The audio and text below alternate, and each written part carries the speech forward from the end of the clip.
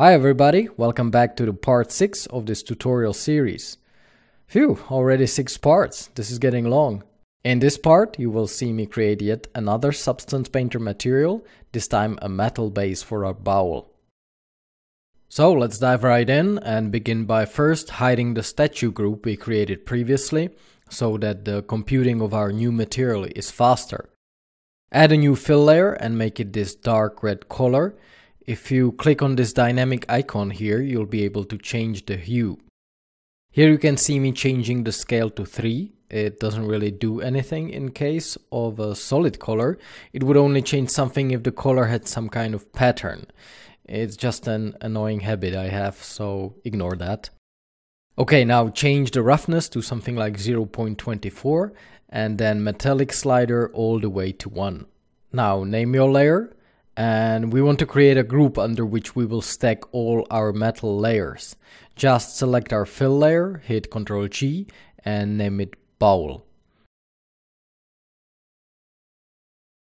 Now we can create a black mask, and with this polygon fill tool here, make sure that you have the weight set to 1 and then activate this mesh fill mode. Simply click on the bowl and it will mask this separate object out so that only the bowl is now textured. Again, it will increase the performance of Substance Painter. With that, switch back to paint mode and we are ready to add some new layers. Okay, now add a new fill layer, name it dirt. Make this one a darker color as well, but this time let's give it a bluish tone. You can deactivate height channel for this one and then set the roughness and metalness to 1. Add a black mask to the layer and then add a generator, dirt. This is a new filter that we haven't used before, but basically it's just a different kind of mask editor, adjusted specifically to add generic or custom grunge patterns to your masks. Now let's start setting the values here. Use dirt level at 0.7, dirt contrast to 0, grunge amount to 0.5, and play around with the grunge scale. Something like 6 will do. We can also add a levels adjustment layer here to make the dirt pop a little bit more. It basically works the same way as in Photoshop.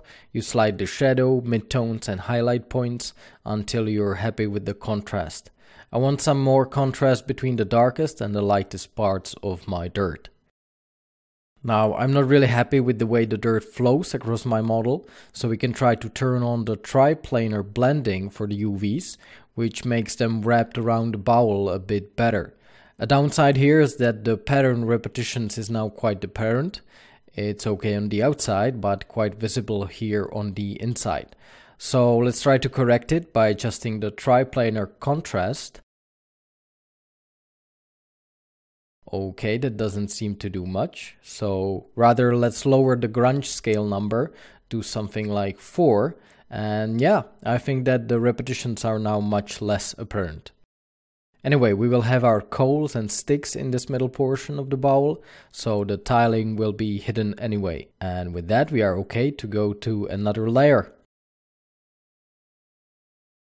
Make a new fill layer again, make it bluish dark and set the roughness to about 0.6. Leave everything else as it is and name the layer dirt 2.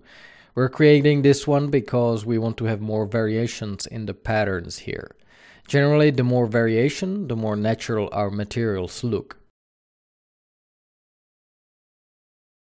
Add a mask editor, a filter we used extensively in the previous part of this series. And because you surely watched the previous parts, you know that here we have to define a grunge texture like this rust fine. Now let's start setting up the values. Add something like 0.25 to the global balance, increase our texture 1 opacity and also the ambient occlusion and most importantly curvature opacity. Now you can add any number of masks to your layers just by using Ctrl G to group them and then adding new masks to the group. You can see me doing that here, and also we can see that I'm not using the mask editor this time. Instead, with my mask selected, I added a fill layer, and on this layer, in the grayscale pull down, I chose a texture called Grunge Rough Cast. This is yet another way to add some grunge data to your masks. You can see the result is subtle, but it's always these little details that make the difference. Now, to make the mask a little more defined, lower the balance to 0.3 and also increase the scale to about 4. This gives it more detail. And I think this is looking fine. Moving on. Add a new fill layer and name it Darken. Once again, set it to very dark reddish color, roughness to 0.7 and leave metalness to 0. Add a white mask to the layer and add Mask Editor. Here, activate the global invert option, which will basically invert the whole effect of this filter. I wanted to mask out the inner parts of the geometry instead of the outer ones. For the texture 1, let's use Grunge Rust Fine. Up here, let's experiment with the values of the different opacities. Try to lower the curvature opacity and increase the ambient occlusion opacity. That doesn't really do much, so instead raise the global balance, which gives us a smoother result.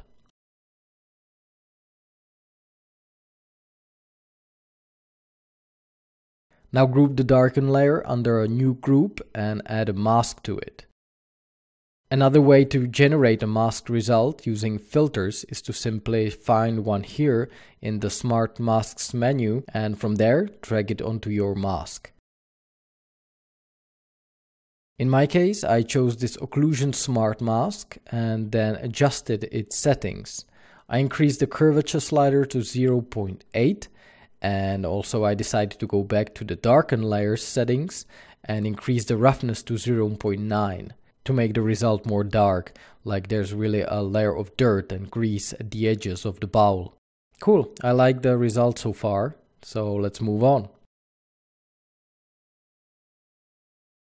Now let's add some more edge dirt, create a new fill layer, name it, set dark red color, give it a roughness of 1, add a mask and a new mask editor. You know the drill by now. Here add Grunge Rust Fine to the texture 1 slot and Dirt 1 to the second one. Keep in mind this is all just based on my previous experimentation and you can use any textures you want for this. In fact, I encourage you to do so. The awesome thing about Substance Painter is how much fun it is to experiment here. Now raise global contrast to 0.6, texture 2 opacity to something like 0.75, ambient occlusion to 1, as well as texture 1 opacity. You can set global balance to 0.6 and maybe lower the contrast to 0.5. Experiment as you like me. In fact, I went in later and readjusted the values as you can see here with global blur to 0.2, global balance to 0.6, global contrast to 0.5, then texture opacity at 1, texture 2 at 0.7, ambient occlusion at 0.7, and curvature at 0.3.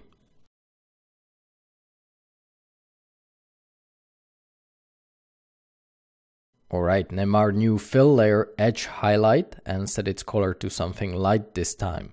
For example, this light orange. Decrease the roughness and set the metalness to 1. Add a mask editor and once again set texture 1 to Grunge Rust Fine. Then go in and set the values to 0.1 for global blur, 0.1 to global balance, and 0.6 for global contrast. Try 0.5 for the texture 1 opacity and 1 for curvature.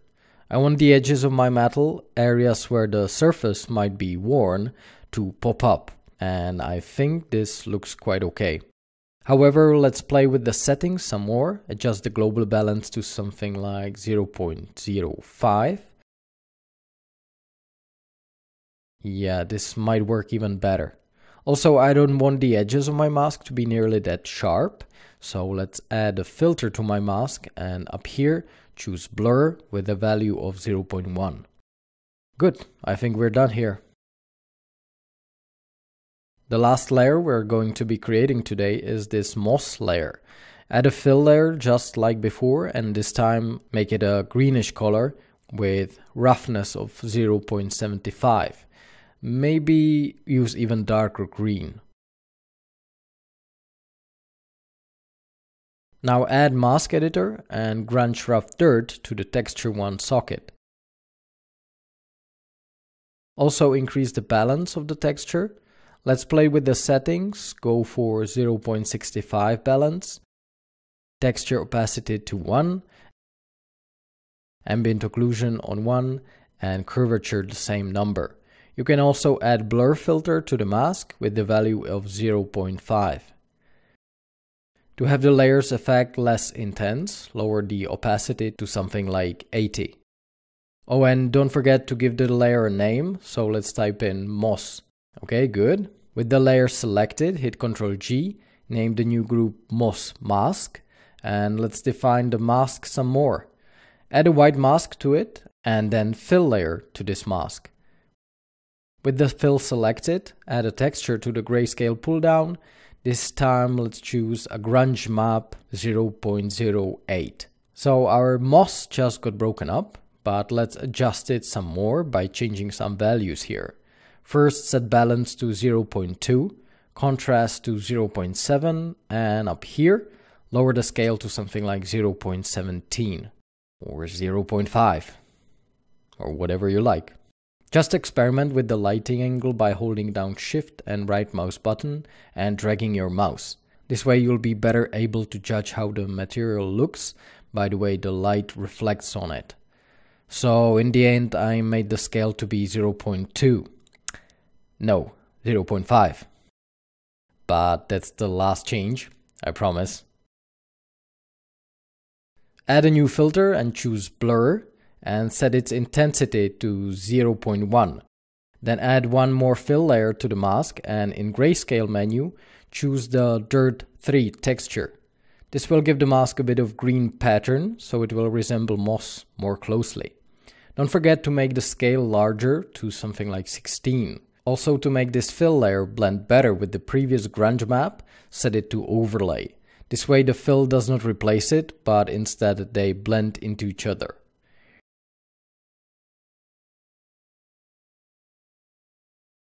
Here you can see we have some trouble with the UV mapping. Our bowl has a UV seam here and the texture does not connect.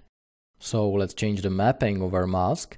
All of these fill layers have this projection pull down menu where you can choose either UV projection mode using the UVs we generated in Blender or triplanar projection that discards those UVs and creates an often better map than some automatic projection from other applications.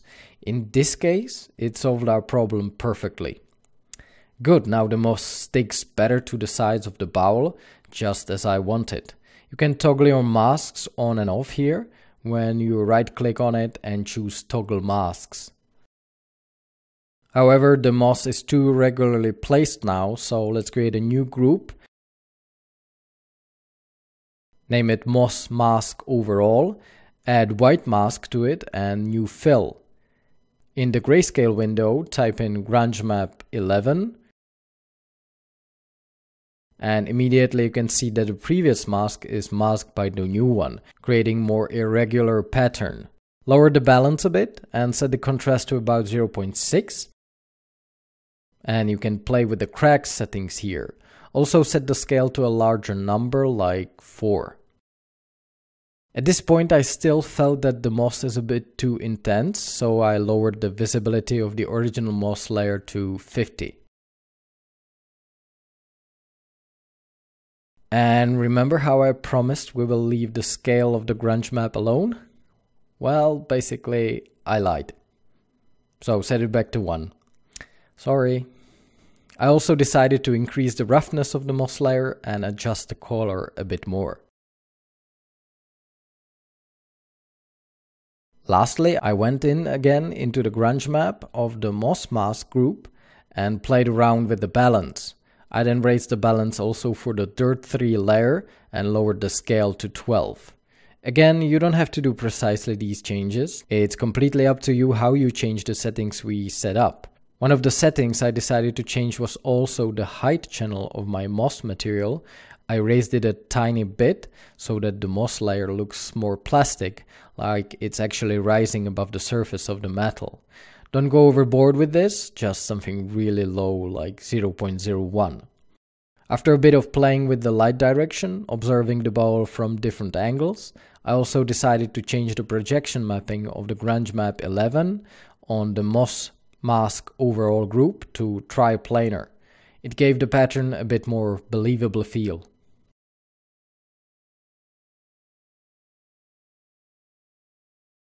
The very last thing I decided to add is a hand-painted region here at the bottom of the bowl.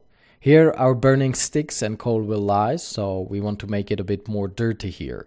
For that purpose, go to this Darken layer, and to manually paint a darker region, go to your masks and add a paint effect. Then in the brushes folder, choose a brush you like. We just want something irregular and grungy, so for example this artistic soft brush. Come closer to your object and you can see your dark brush over the model. However, to paint visibility, we have to switch the color to white, just like in Photoshop. So just hit X and the color will switch. And now just start painting. However, this brush is not ideal after all, so let's just switch it to this one and paint some more. There are some fragments where our brush doesn't take effect. It's due to some UV seams connecting there. However, that doesn't really matter much, since this spot will be covered by our pile of coal anyway. Good, and with that, I think we created a cool metal material group. And you know what's the best thing about it all? You can now easily make a reusable smart material out of this group. The only thing you need is to remove any custom masks you created, in our case just this painted layer, then name this group something more generic that you will recognize later when you want to use this metal again. Then right click on the group and choose Create Smart Material. Yep, that's how easy it is. With that, your material appears here in the Smart Materials menu, and whenever you want to use it on another objects, you can just drag and drop it onto them. Let's just demonstrate it here, hide both our layer groups and drop the Smart Material. Oh, one more thing you want to remove before creating the smart material is this custom masks we created for the bowl. But just remove it here and that's it. You can see that all the settings we created in this part of the series now got quickly applied to this whole mesh with the engravings and all. And that, my friends, is why Substance Painter is so damn cool.